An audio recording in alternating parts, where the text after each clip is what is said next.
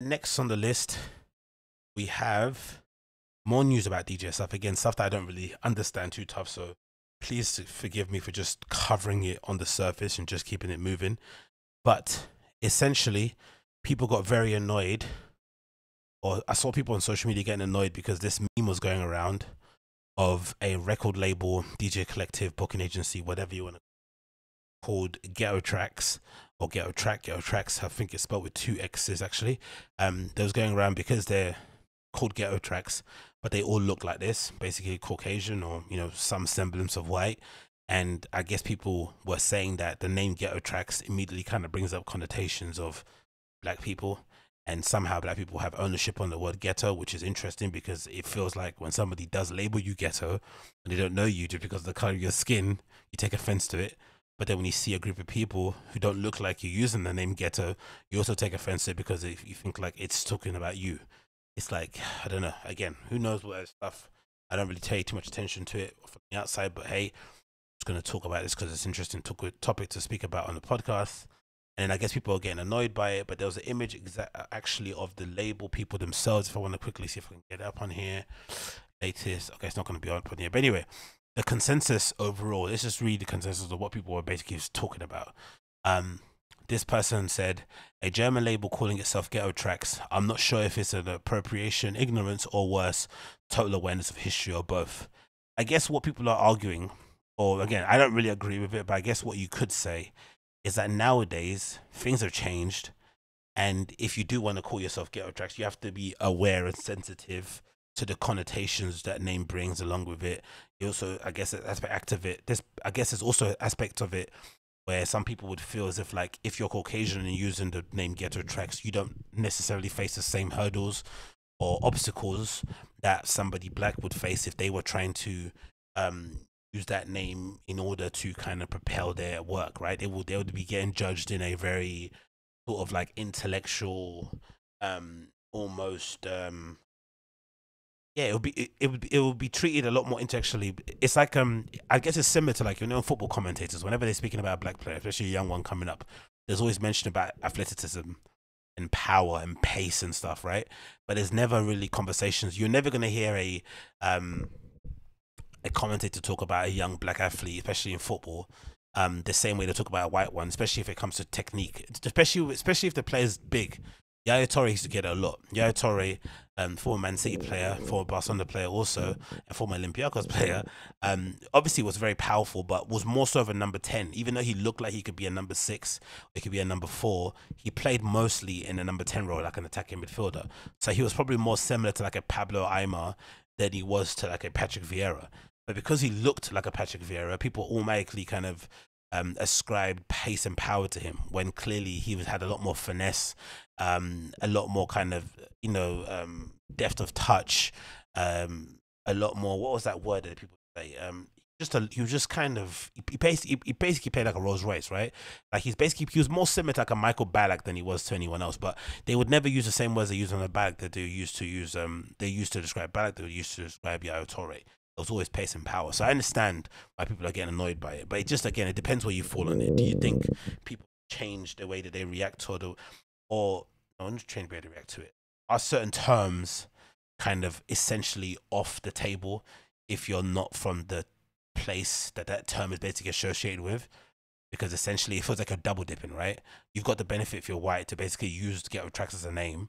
You don't get looked as a ghetto person, but then you also get to use the Ghetto Traxx, sort of symbolism to kind of propel your artistic career forward. Same thing, I think, guess was getting said about those guys from Detroit. What are they called? Not they weren't even, are they from Detroit? I don't know, but that group called the Detroit Swing. Remember, they changed their name now. I forgot the name is now. I guess that was the same issue people had with that, right? They were basically double dipping. A couple of white dudes using their legacy and the history of Detroit, especially with the electronic or dance music. But then they have the benefit of not being kind of cast in the same shadow as the guys that are coming up in that scene, or maybe looked at a certain way, whatever it may be. But then they also get to use it as a thing to kind of propel their career forward and gives legitimacy. So I understand.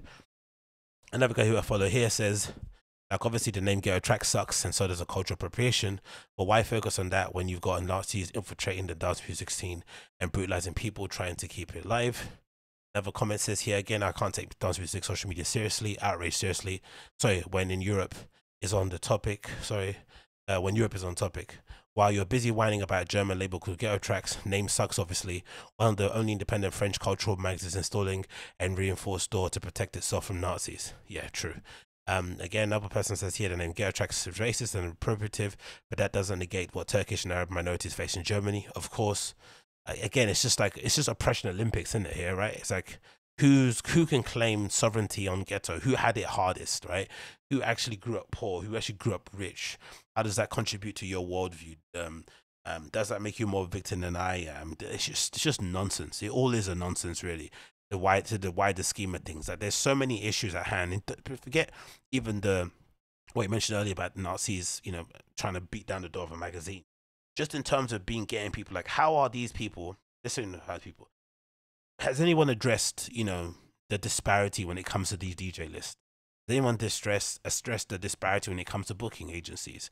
The disparity when it comes to lineups in terms of race, sexuality, whatever. People are just going on as if like things are normal and okay when lineups are still the same relatively. Magazines are still covering the same people relatively. There's no path really for the most part for people to kind of progress from being a bedroom DJ to being able to play in big festival stages anymore. You basically have to create your own thing, right? You just have to create your own thing. There is no kind of way to kind of go into the gated institution and kind of be ushered through unless you move to like a big city that has that kind of infrastructure in place for you to plug into, like a Berlin, where you can go through the residence program with certain clubs. Okay, so familiar people do. But for just a lame person who has none access to our stuff and doesn't want to do that, it just lives in the middle of wherever they live, but they have a passion for the scene. How do they go from being a bedroom person, streaming online for their YouTube followers, and then having the ability to play at Berghain, having the ability to play an ADE, having the ability to play a Time Warp, coach, whatever you want to play? I don't care what your dream is. How do they do that? There is no way of doing it. And I think those things, in my opinion, again, weird to say this, I think those things will address a lot of the tension that exists, because I think a lot of the tension and the anger that does exist comes from a real place, because people legitimately don't see themselves, they're not being represented. They're not being represented. Is that the word, right? As I'm saying, right? On stages and stuff. And they're also not being seen or heard, right? No one's acknowledging their pain, no one's acknowledging their struggle. So when they do see something that they can latch onto and kind of talk about and attack and use it as a thing to kind of beat home the point of like, you guys are not being fair, they'll grab onto it at any point. Do you know what I mean? But I think in general, if there was more fairness, if there was more, not kind of, sorry, not fair. What's that word called? If there was just more opportunities for people, right? Again, not guaranteed outcomes, because no one wants that, but just give everyone a fair crack of the whip. I think most people, bad term in it, bad analogy, that one, but you know what I mean. I think most people would not take this sort of stuff to hand. But I can understand if you're sitting there and you're struggling. Imagine you're a kid, right? And you've legitimately come up against barriers to try and get a record label started because you feel like imagine, yeah, who's that guy? I forgot what label it was. He was kind of accused of not wanting to release an EP because he felt like it was too black and too gay, whatever, right? Imagine that stuff is true. Imagine if there are labels out there that don't want to have certain artists on their roster because they think it might ghettoize it or it might make it look a certain way. Cool. So imagine you're that kid and you decide to, go under a moniker, make another pseudonym, whatever it may be, create a fake profile and make yourself out to be some white kid from Frankfurt. And then you're still not getting any headway. And then suddenly you see this group called Ghetto Traxx who don't look anything like you, basically being able to profit on the place that you call home, that you've kind of tried to propel yourself forward with and not getting nowhere. I can understand why that make you feel upset. I can really do, but it's not really that big of an issue, I would say, personally. I think there's other pain points that exist. And then, of course, Ghetto Traxx himself, this is their website, it says here why Ghetto Traxx. Ghetto Traxx is a vinyl-only record label and booking agency for ravers, from ravers for ravers, founded by best friends that have been breaking it down for many, many years and still keep going, tired of bullshit and sick of elitist rave culture. So they're actually representing a good cause, right? They're actually, most of it, again, I always said before, most of dance music stuff is always a reaction. go to a club night, hear someone that's playing that shit, somebody that's amazing, you react to it, you set up your own label, you set up your own club night, you start DJing yourself. That's all dance music is. That's why I say everybody is crucial. Everybody has a valid place in it. Even if you're crap, even if you're good, you play a vital role in this scene of ours because everyone reacts to what you're doing, uses inspiration, uses as fuel, whatever maybe. They actually did the same thing. I quite don't mind their logo. But this is their post, them reacting to all the kind of backlash they've been getting online. This is the following on an Instagram page. It says, "Hey friends, we just wanted to quickly seize a chance to address a few and admittedly funny memes concerning our name going forward. The call. I'm glad they said it was funny because let's be for real, right? This picture's flipping hilarious, right? This Ghetto Traxx. I think there was another one too with that all those guys in a row like a tennis match with their mouth open. But that was a quality meme. I'm glad they could laugh at themselves a bit. Our label was founded by two Turkish Germans who in 2000 and 2010 had difficulty getting to clubs in Berlin or Hamburg, and many Arab or Turkish people there still have. Growing up in 2000 and 2010, we have been subjected to racism in public discourse, personal life, and in this case, more importantly, within the dance music scene of any city we lived in. So what they're basically trying to say is that Turkish people are the niggers of Europe. Is that what they're saying? No, I'm joking. It is true though, because I do remember, this is a bad thing to say, but I do remember from watching the series 4 blocks or 40 blocks, something on Amazon, basically having an insight into the kind of struggles that the Turkish population face there in Germany, and specifically in Berlin, because that's where the TV series is based. And then one time I went to Berlin myself, I got speaking to an Uber driver, as you do, and he was basically echoing the same things and basically saying that how a lot of his friends who drive Ubers and shit sometimes have resentment for people like myself, Londoners, or people coming from abroad who are able to basically, who are kind of welcomed in their city with open arms without being able to speak the language, despite Turks themselves who come over, making every effort to speak the language because, of course, no one's going to speak Turkish to you if they're non-Turkish, right? So they definitely have to learn the language. They get to learn language, and still they're kind of looked down upon. And they kind of, he said to me, like a lot of his friends sometimes, I think I was saying something like, oh, some of my friends have had bad experiences in Ubers. And he said maybe some of it has to come with from the resentment they feel from outside, especially people that look like myself, right? Like imagine, it's compounded even more so if it's a black person. Like, bloody hell, I'm getting treated like shit, I'm Turkish, and then you're treating the black person better than me, and you can't even speak English. Which is already is a bit funny, but you know what I mean. So I get where they're coming from. I get that there's pain there, but again, oppression Olympics, it doesn't really matter. Everyone goes through shit. No one has a flipping, no one owns the term ghetto. There's ghettos all around the world. Ghettos are fucking, like, the definition of ghetto, there's nothing to do with black people. What is the meaning of it? Let's just Google this quickly. Nonsense. They're part of a city, especially a slum area occupied by minority groups. That could be anybody. Anyone's a minority, right? Like, it doesn't put in the coverage an isolated or segregated area of a group. I understand what people say, but hey, let's just relax. Next slide. We understand and we value how the term ghetto has come under scrutiny in recent months. White and upper middle class artists in the US and wider Anglosphere appropriating the term ghetto to promote their music to their own financial gain and nullifying its political cultural significance is certainly problematic. I'm wondering, this is a slight side thought, because I wasn't, again, even though Nina Kravitz, Ghetto Kravitz, that track was like one of the, like, when I first heard that out in Berlin for the first time in my life. I think that was probably my first introduction to maybe dance music of that scene, because I was familiar with the deep housey sort of side of things, but I didn't know what that was, right? I was like, what the hell is this? And I remember at the time hearing it, thinking it's amazing, and of course, digging deep and kind of, obviously having a love for electronic music that I have now at the moment. But I wonder, when that tune originally came out, how did people react to it when she called the song Ghetto Kravitz? Did people have a problem with it? Were people all right? Like, when it actually did come out at the time, I wonder. But again, it was a different world back then, isn't it? Maybe people were safe with it. I don't know. If you were around during that time, please let me know in the comments. It continues, next slide. We noticed that people on the dance floor were almost exclusively all white students from the upper middle class. Immigrants or working class people were either turned away at the door or didn't even bother coming in the first place. We then started hosting parties ourselves to combat discrimination and the gentrification of the dance floor. Again, noble cause. These guys seem cool to me.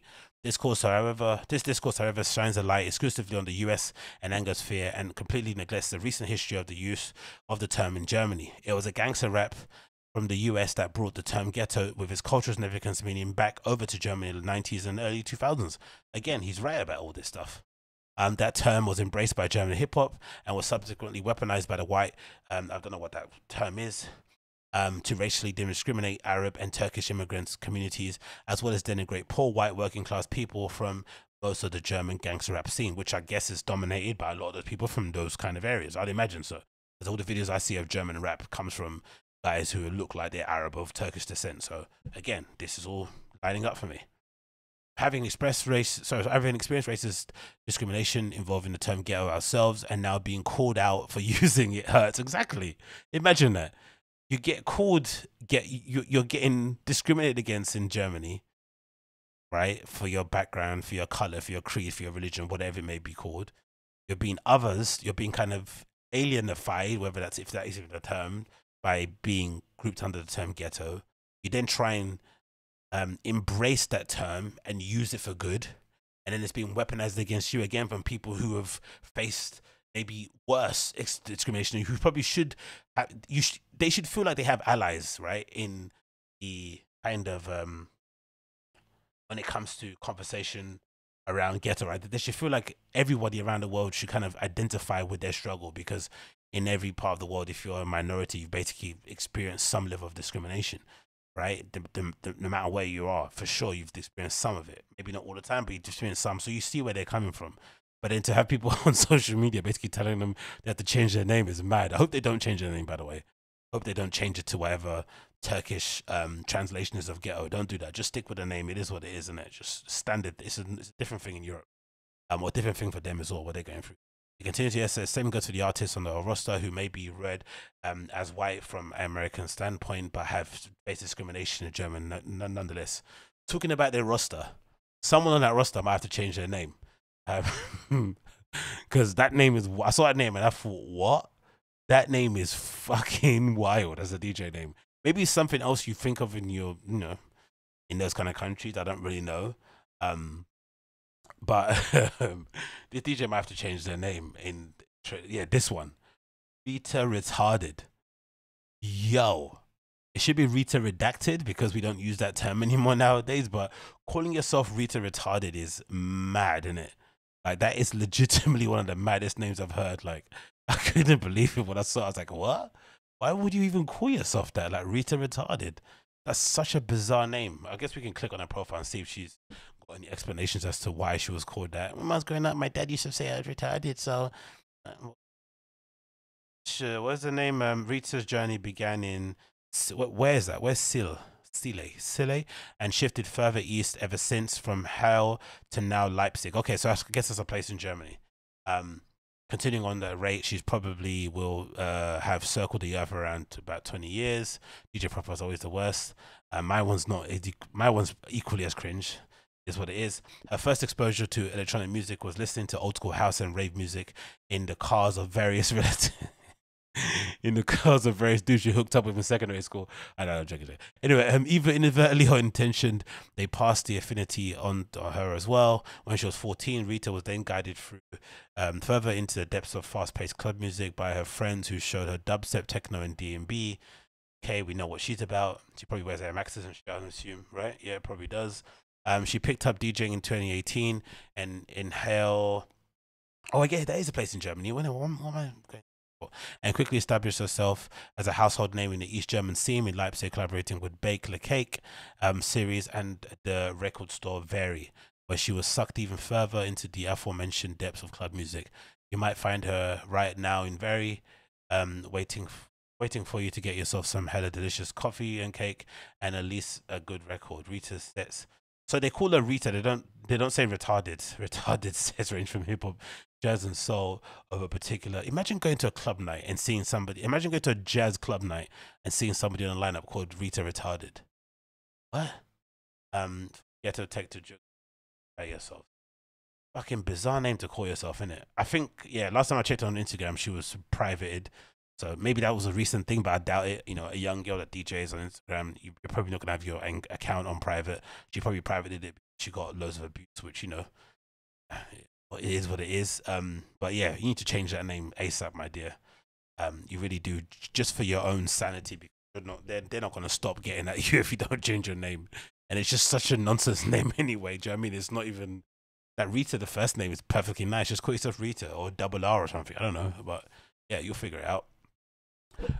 Next on the list of this topic. Hopefully, I'm not boring you with this, but it's just come over my timeline, so I just wanted to talk about this. Quickly, we finish this quickly. It says we appreciate the wider discussion around this topic to some degree, but its foundation lies in overly complex academic discourse that is inaccessible to many people that too heavily relies on academic works describing the reality of America or Britain. The inevitable shortcomings of projecting this discourse onto Germany are further amplified by the frankly shocking lack of Turkish or Arab people within the scene in Germany. Very true. Basically saying you're talking about us, you're talking about our struggle, but then we're not even the ones in the conversation. You're talking at us or to us. We're not even the ones like sitting that side to side, which is completely. Um, and while we can understand why there is a lack of Turks and Arabs in the scene, many of the people patting themselves on the back for being well versed in academic online, this schools probably can't. Well, I love how they're coming out with this. So we appreciate the friction our name causes, and we will continue hosting truly inclusive parties. Big up Ghetto Traxx. Okay, cool. I like that they saw the humor in it in some regard, defended themselves as best as they could, and kept it moving. But yeah, I wonder what you guys think. Again, there's loads of comments on here. Everyone's writing their essays and kind of getting their, oh Jesus Christ, man, people are going hard with the comments. But yeah, someone said something about the Raiders. After research, man, shut up, man. Like what? You're equating the Oakland Raiders with fucking and oh okay I'm out, man. I'm out. But anyway, if I'm wrong, let me know in the comments. If I'm right, let me know in the comments. I doubt I am, because I think a lot of people have a very strong opinions when it comes to this sort of stuff. But I think if anything, we need more of this. We need more of this kind of discourse, more of this kind of conversation around representation in general. I've always said it from before. That's why I'm never a big fan of this whole crap about gendered lineups. There's an issue in general representation overall, right? Like I said, like go on any EDM page, most of those EDM pages that talk about, Tomorrowland or whatever, have always got really scantily clad, amazingly attractive girls on there wearing amazing outfits. But none of those girls are ever playing on the DJ lineups. None of those girls, I'm sure some of those girls want to play, because that's the same with all of us. We went to our first festival, we went to our first club night, and we got inspired, and then we decided to become bookers, we decided to be photographers, to be DJs, whatever. We all did the same thing. We all came through the same path. And I'm sure there's some girls in those groups of people who go scantily clad who wouldn't mind being a photographer, who wouldn't mind being a DJ. But you don't see any of those girls on the stage on the lineups. It's the same old 17 million blokes who all look the same, fucking crappy DJ names. They have the worst DJ names, worst ones. And they have no representation over there. So again, that isn't even a gender. That isn't even a gender thing. That's just like a, can we just get different people on these flipping lineups, please, for the love of God? So you can't even say it's a gender. Well, if you want to say it's a gender thing, cool. But then it's not. What are you gonna do then? Say it's a gendered race thing? No, it's just a straight up. Let's get some new, fresh faces on there. We don't have enough of that. And again, a place like Berlin is kind of, I would say, it's pretty rich in terms of its multiculturalism, so and so. So if that's the case, why can't their club scene, or even Germany in general, Berlin probably mostly, rest of Germany probably not so much, but in general, why can't the club scene be a little bit more varied? Why is it all the same flipping genre? Why can't you not find any decent hip hop, disco, and whatever nice going on there? That sort of conversation needs to be had, and the sort of discourse, I think, is going to bring about some of that, hopefully, in the end. Again, big up Ghetto Traxx. Hopefully, stick with your name. Don't bend on that one. Beta retarded. You need to change your name ASAP. That name is, it is retarded. Like to call yourself that, especially nowadays, you're just making a rod for your own back. It just makes no sense. Just allow it. Move on. Why would you do that? It's similar to like, I always thought to myself, like similar to the other girl. What's her name? That I think she's Berlin as well. Germany. What's her name? Jamaica Sook. I was surprised no one kind of came after when everyone's trying to attack people for their names. It's like, why would you call yourself that? Just unnecessary. I mean, I think some people just enjoy the pain of having to go through the defending thing. It's just unnecessary. Just, and maybe that's just her name, and if parents, white people and calling their kids after flipping destinations, whatever they traveled on. But yeah, weird debate.